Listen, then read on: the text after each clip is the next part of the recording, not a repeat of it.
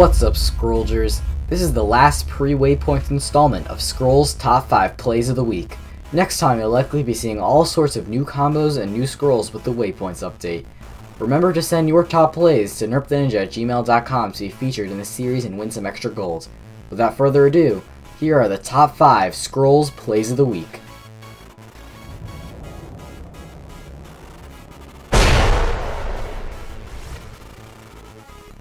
At number 5 on the countdown is a match on the test server between myself and Lars Von Central. He has two big Relentless units protected by a Wings Warder, and they are threatening my units.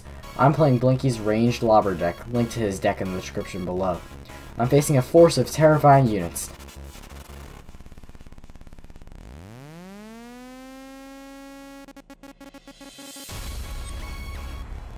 I pull out a Destroyer and an Iron Whip for a hasted 4 damage attacking 3 of Lars' units. I use Tool Initiate's ability to give the Destroyer 5 attack to destroy the 3 units, and use the other Tool Initiate to finish the board clear by killing the Wings Warder. I kept on using the Initiate's ability on the Oculus Cannon, so they would attack every turn and be prepared for a big play like this.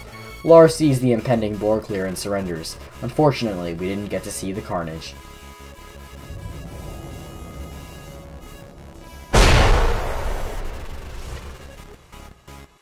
At number 4 on the countdown is a match between Anti-Rad and Color Plant. Anti-Rad moves his menacing Great Wolves down to eat their prey the following turn. Without a Rally or a God Hand to deal with those beasts, Color Plant needed to draw something else. The old Triple Stag Heart came to the rescue to decimate Anti-Rad's board.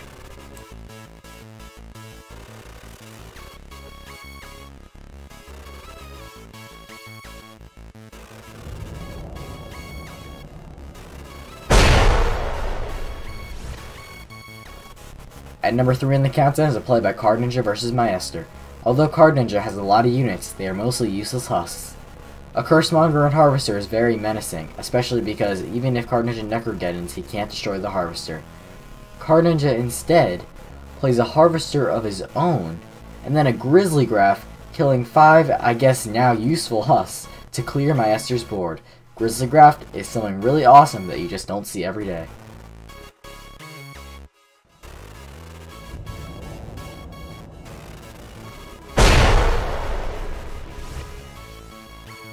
Let's take a moment to look at this board. Blinky has absolutely nothing on his side, and Flayer has an 8/8 Great Wolf along with some other units.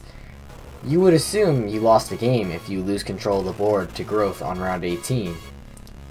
Let's just see what happens. Starting the comeback is a simple Stormrunner Bombard, which destroys a wolf and weakens that Great Wolf down to 6 health to make it vulnerable to a Violent Dispersal the coming turns. Blinky just decides to get rid of it right away, but now he has a vulnerable Stormrunner. Flair continues to put down more units on the board, and it's even more of a threat to Blinky, and now he might get overwhelmed. Blinky places another Stormrunner to protect the other Stormrunner. He's planning out his turns ahead to see his ways to win this game.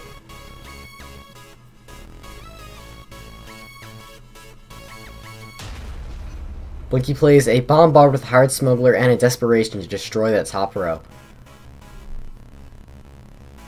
Flair places a big threat in that Great Wolf down. And Blinky has no answer just yet, just using a Gravelock Elder for protection.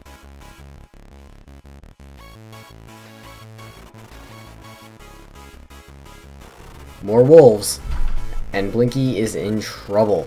He uses Machinator to get rid of one, and then uses a Dust Runner and an Oculus Cannon to protect that Stormrunner. This is probably Flair's last chance to put enough units on the board for a big God Hand play the following turn and try to come back. So he gets down another Wolf and Mystic, but unfortunately for him, Blinky is able to complete the amazing, impressive comeback and almost clear his board. I'm not sure if anybody in Scrolls besides Blinky would be able to cap off this amazing comeback. I was very impressed with how each of these turns looked like it was perfectly played. So well played, Blinky.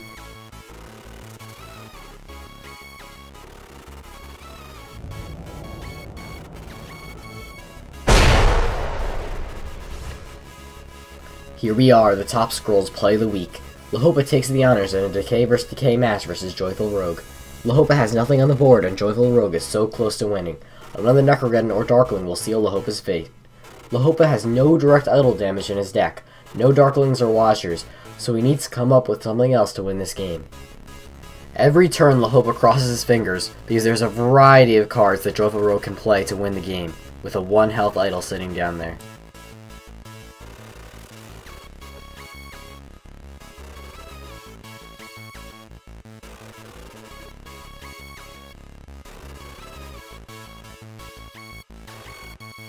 Lahopa figures his only chance at winning is to just keep filling up the board, so he puts more units down and hopes for a breakthrough.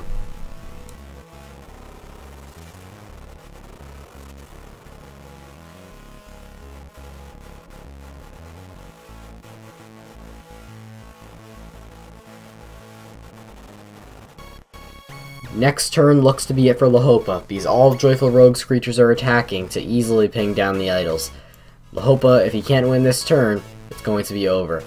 Lahopa sacrifices resources and plays a Rot Eater, then a Harvester, and, you know it, a Grizzly Graft, destroying 5 creatures, giving 13 attack, and having enough damage to sweep that row up and destroy the 2 health idol.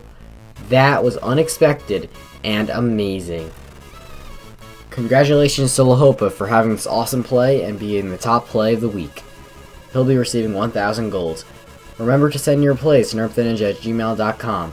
Comment below if you like the order what was your favorite play of these 5 plays. And get ready for waypoints, everybody. So thank you for watching, like the video if you enjoyed, subscribe for more content like this, and I will see you next time. Keep on scrolling, Scrollgers.